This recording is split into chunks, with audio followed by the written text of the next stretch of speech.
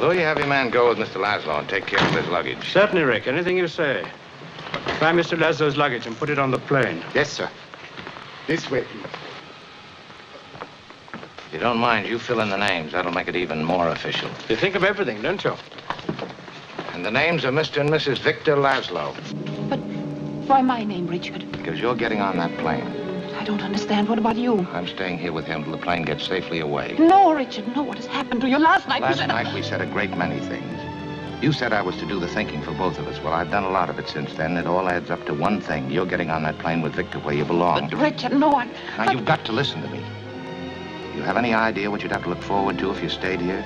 9 chances out of 10, we'd both wind up at a concentration camp. Isn't that true, Louis? I'm afraid Major Strasser would insist. You're saying this only to make me go. I'm saying it because it's true. Inside of us, we both know you belong with Victor. You're part of his work, the thing that keeps him going. If that plane leaves the ground and you're not with him, you'll regret it. Maybe not today, maybe not tomorrow, but soon and for the rest of your life. But what about us? We'll always have Paris.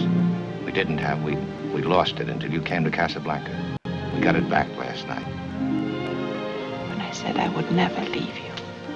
And you never will. But I've got a job to do, too. Where I'm going, you can't follow. What I've got to do, you can't be any part of. Ilsa, I'm no good at being noble. It doesn't take much to see that the problems of 3 little people don't amount to a hill of beans in this crazy world. Someday you'll understand that. Now. Here's looking at you, kid.